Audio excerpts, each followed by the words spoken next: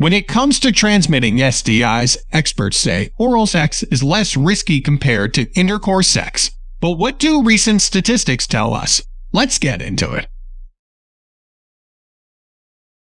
Oral sex, once known to be taboo, has become very common these days. A CDC survey conducted as far back as 2007 to 2010 reported that 85% of American girls aged between 20 to 24 have had any type of oral sex in their lifetime. 82% of boys within that same age range have also had any type of oral sex. A more recent survey even estimates this figure to the 90s. This is alarming because commonality is associated with more transmissions, and more transmission means much danger.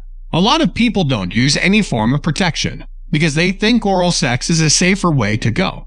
The majority cannot imagine themselves rubbing their tongue around plastic for both protection and pleasure.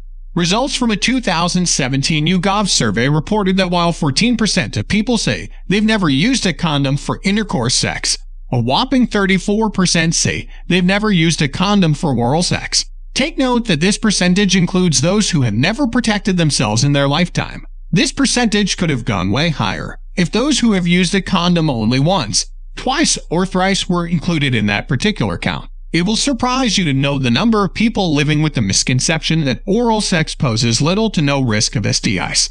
Experts fear more people are now walking with oral sex STIs than we can imagine. Transmissions are rising to peak levels than we think. STIs can take time to show any visible symptoms, so it can be difficult to tell if your partner is free of any infection.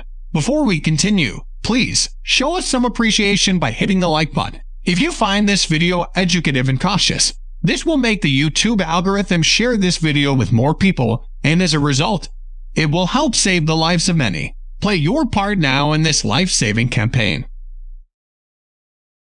Allow me to emphasize this before we end. Oral sex has become very common, and you're more likely to get an infection now than you were a few years back. If 10 unprotected sex was your likelihood of contracting a virus a few years back, then consider the likelihood of being infected now to be having 3 or 4 unprotected affairs. I always find it disturbing when some experts tell people oral sex poses less risk of STI compared to intercourse sex. This makes people less cautious than they should be. I prefer ranking the dangers involved in both types of sex on the same scale.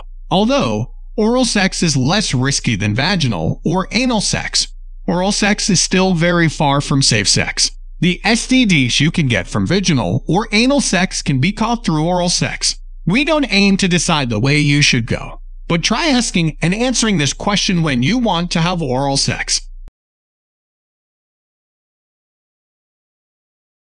Consider subscribing to learn and improve if you're new to this channel, because we share educative content on many interesting topics.